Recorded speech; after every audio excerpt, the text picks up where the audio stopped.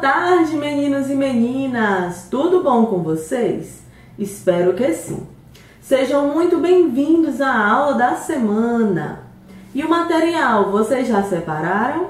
Que bom! Já encontraram um local tranquilo, sem distrações? Outra dica que eu quero dar para vocês é: vão logo ao banheiro, bebam água antes da aula começar. Assim evita distrações no momento da aula. Agora que vocês já estão preparados para a nossa aula, vamos iniciar copiando a nossa agenda.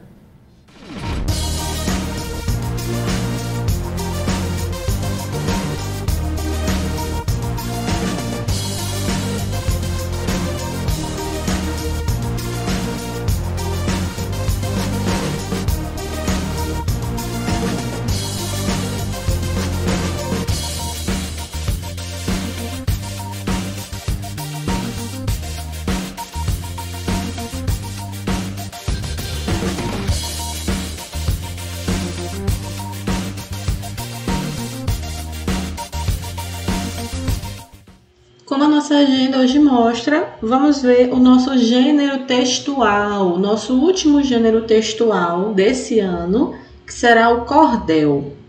Mas antes, vamos corrigir a atividade da semana passada. O nosso livro de língua portuguesa, as páginas 240 a 245. Vocês já fizeram a leitura do texto, que está nas páginas 240 a 242. E agora vamos corrigir as atividades das questões, que estão nas páginas 243 a 245, o por dentro do texto. Começando na página 243, a primeira questão, ela pergunta: segundo o texto, qual é a ideia básica do consumo consciente? Então, o que o texto fala sobre o consumo consciente? É um consumo com consciência de seu impacto e voltado à sustentabilidade. Segunda questão. Assinale a alternativa correta.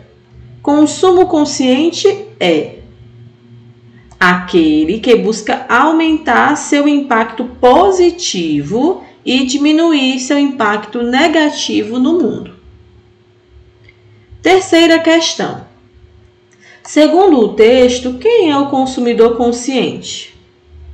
O texto mostra que é aquele que, ao consumir, leva em conta o meio ambiente, a saúde humana e animal, as condições de trabalho e a relação custo-benefício. Tem uma perguntinha aqui. Você se considera um consumidor consciente? Por quê? Converse com os colegas e o professor sobre isso. Aqui, assim como nas demais questões que fala sobre converse com os colegas e o professor, como eu já mencionei para vocês, podem trazer essas questões para a gente conversar um pouquinho no nosso Tira Dúvida, para eu saber qual é a opinião de vocês sobre essas questões de resposta pessoal e de opinião, tá bom? Quarta questão.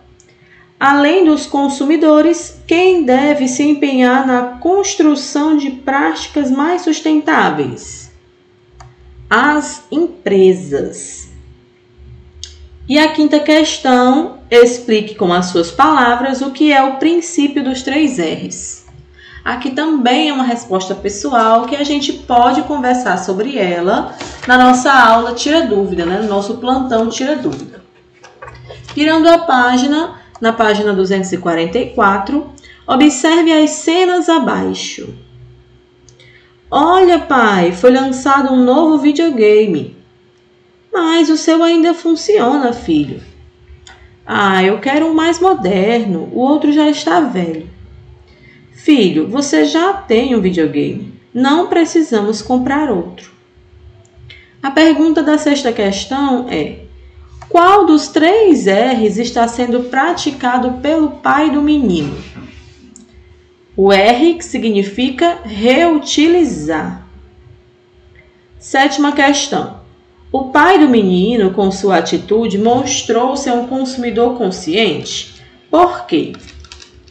Sim, porque ele não vai comprar um produto que seu filho já tem Ele pretende consertar e reutilizar o antigo, que ainda pode cumprir sua função. A oitava questão da página 245 também é uma questão que possui respostas pessoais e podemos conversar sobre elas no nosso Tira Dúvidas. Vamos começar a falar sobre a literatura de cordel, o nosso último gênero a ser estudado este ano, cordel. E o que é um cordel e como fazer um cordel? O cordel, a literatura de cordel, é uma manifestação literária tradicional da cultura popular brasileira, mais precisamente do interior nordestino. Então, a literatura de cordel é um tipo de expressão de arte mesmo, onde principalmente as pessoas do interior do Nordeste do Brasil utilizam desses textos que mais soam como músicas, né, são mais parecidos com canções, para expressar a sua forma de ser, os seus problemas, os seus desafios, as riquezas da sua região. Então, sempre o cordel ele vai trazer essa visão nordestina daquele assunto, talvez palavras que a gente só conhece aqui no nosso Nordeste. E o cordel, ele recebe este nome porque desde quando começou a ser escrito, né? Porque antigamente o cordel era um tipo de texto que era apresentado apenas de forma oral, ou seja, as pessoas elas passavam de umas para as outras apenas por palavras, apenas falando. E quando ficou acessível a impressão e o cordel ele pôde ser impresso e vendido e distribuído, ele foi apresentado, esses textos, né, que mais pareciam músicas, eles foram apresentados assim como mostram a figura, como mostram as fotografias. Foram apresentados pendurados em cordões, daí o nome cordel. Esses livretos que apresentam gravuras e texto, esse texto que tem esse ritmo que mais parece uma música, e esses livretos pendurados em cordões eram apresentados para venda e por isso levou esse nome cordel. Observem que a capa, principalmente desses cordéis, sempre apresenta uma ilustração. Essa ilustração, ela foi retirada, ela é feita de uma técnica chamada xilogravura. Xilogravura é uma técnica de impressão onde se é desenhado numa madeira e como que carimbado no papel. E assim eles traziam essas ilustrações principalmente para a capa do cordel. Vamos falar um pouco das características do cordel. O cordel ele é um texto que apresenta temas populares e da cultura popular brasileira. Ele apresenta assuntos comuns ao povo brasileiro, em especial, a gente mencionou, ao povo nordestino. Mas, por ser um tipo de texto que se espalhou por todo o país, inclusive pelo mundo, também vai se falar de outros assuntos que estão presentes em todo o país, como, por exemplo, política, arte, as dificuldades e as belezas que o nosso país apresenta. Também o cordel apresenta uma linguagem popular. Essa linguagem oral, informal, uma linguagem regional. Nos exemplos que a gente vai ver a seguir, vocês vão ver o que significa essa linguagem regional. Mas por que o cordel ele apresenta essa linguagem informal, apresenta essa linguagem popular? Como eu mencionei para vocês antes, o cordel ele é um tipo de texto que inicialmente foi apresentado de forma oral. As pessoas falavam umas para as outras aquela canção, aquele texto. Não era escrito. Então, como era algo falado, a linguagem em geral é informal. E por ser uma linguagem regional e popular, traz essa característica de ser algo da cultura popular, né? No exemplo, a gente vai ver bem direitinho onde é que se encaixa principalmente essa parte de linguagem regional. E também há a presença do humor, o uso do humor dentro desse texto. Outra característica do cordel é que é um gênero literário em versos. Então, não é mais aquele tipo de texto que apresenta parágrafos, não. É tipo um poema, é escrito em versos. E esses versos apresentam rimas. Então, fiquem atentos que o cordel, ele apresenta sim rimas. Apresenta métrica e oralidade. A métrica tem a ver com a posição das rimas dentro do cordel. A gente também vai ver sobre isso aqui no exemplo. Mas o que vocês precisam levar em mente dentro da estrutura do cordel é que ele é um texto que é feito em versos, ou seja, assim como um poema, não é parágrafos, não tem mais aquela introdução, conclusão, desenvolvimento. Não, é como um poema. Ele é escrito em versos. E nesses versos encontramos rimas. Rimas são aquelas palavras que combinam, né? Vamos ver no exemplo, fica mais fácil de a gente entender.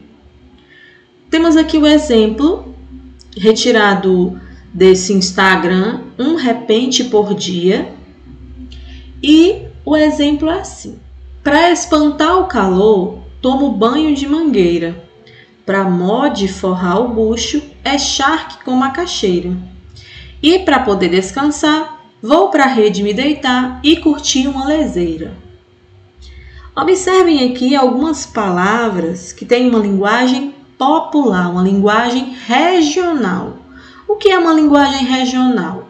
É uma linguagem que pertence a uma região do nosso país, principalmente a região Nordeste. Por exemplo, quando ele fala para mode forrar o bucho, isso é algo bem do interior nordestino.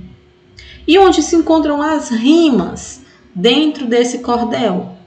Nós temos as palavras mangueira, macaxeira e leseira. Essas três palavras, elas rimam entre si. Observem que elas não estão em versos seguidos, né? Verso é cada uma dessas linhas. E elas não estão em versos seguidos. Podemos ver que há um verso intercalado ao outro, né? Para espantar o calor, não rima com nada. Aí temos, tomo banho de mangueira, para mode forrar o bucho, não rima com nada. É charque com macaxeira. Então, as rimas, elas podem ser assim, intercaladas. Um verso rima, o outro não. E nós temos aqui outra rima. Temos aqui, e para poder descansar, vou para a rede me deitar. Aqui as rimas já estão uma abaixo da outra. Vamos ver outro exemplo. Aqui mais um repente, de um repente por dia. Eu explico novamente para aprender direitinho. O botão chama pitoco, porco novo é bacurim. Se sujou, está breado, bem vestido é arrumado, pouca coisa é um tiquinho. Aqui a gente consegue identificar bem o uso de palavras regionais, uma linguagem informal, até para poder encaixar na rima. Você observou? Ele fala para aprender direitinho. O correto seria dizer direitinho, mas dentro do cordel isso não existe, né? Há essa regionalidade, há essa informalidade dentro da fala. E aqui, esse cordel, ele fala exatamente da linguagem regional. É um dicionário, né? Onde ele traz palavras como pitoco, bacurim, briado, arrumado, um tiquim. Então, essas também são palavras que apresentam esse tom de linguagem regional. Aqui do Nordeste, né? Talvez no Ceará nem todas sejam comuns, né? Mas é daqui do Nordeste essas linguagens. E onde é que estão as rimas? Nós temos aqui direitim, bacurim e tiquim. Assim como no anterior que a gente acabou de ver, intercalados. E novamente breado e aprumado. Agora, o próximo exemplo. Não se compra o amor, nem se troca a alegria. Caráter não tem penhor, bem querer a gente cria. E a vida se aprende, felicidade não se vende, pois não é mercadoria. Então, novamente, essa linguagem, observem, há um ritmo quando a gente lê, por causa das rimas, por causa da métrica do cordel, né? Mas principalmente concentrem-se nas rimas, tá bom? E aqui nós observamos novamente as rimas. Temos aqui amor, que rima com penhor. Temos alegria, que rima com cria e mercadoria. E ainda temos aprende, que rima com vende. Aqui nós temos mais rimas, né? Temos uma rima de forma diferente. Aqui nenhuma das estrofes não rima com outra. Nenhum dos versos, desculpa, não rima com outro, né? Então, observem que há diferentes formas de vocês fazerem a rima dentro do cordel. Mas o que vocês precisam lembrar é que quando vocês forem escrever o cordel, não tem a preocupação de parágrafo, não tem a preocupação de ter um texto que tem introdução, desenvolvimento e conclusão. Não, é um texto apresentado em versos, mas obrigatoriamente precisa rimar. Os versos precisam rimar. E para treinarmos as rimas, a atividade de vocês no caderno de hoje vai treinar as rimas. A gente não vai começar produzindo cordel. Primeiro vamos encontrar palavras que rimam para assim a gente conseguir produzir um cordel. Então a primeira atividade do gênero textual cordel de vocês é essa. Pensem em todas as palavras que já aprendemos esse ano. Substantivos, adjetivos e agora os verbos. Monte de forma livre 15 pares de palavras que rimam entre si. Siga o exemplo. Aí temos aqui os exemplos. Amar rima com cantar. Menina rima com Sabrina. E assim vocês vão fazer 15 pares. Ou seja, vocês vão encontrar 30 palavras que rimam. Precisa as 30 rimar uma com as outras? Não. Uma rimando com a outra. Com essas palavras em mente, no futuro, vai ser mais fácil a gente escrever o nosso próprio cordel, tá? Então, a atividade é essa, encontrar 15 pares de palavras que rimam. Se precisar, pode consultar o dicionário, tá bom? Assim finalizamos a nossa aula de hoje. Espero que todos vocês tenham gostado. Já sabem, qualquer dúvida, pode trazer para o Tira Dúvida. Se precisar me enviar uma mensagem pelo WhatsApp ou pelo Instagram, estou ali disponível para vocês e respondo assim que der, tá bom? Vejo vocês na nossa próxima aula. Tchau, pessoal!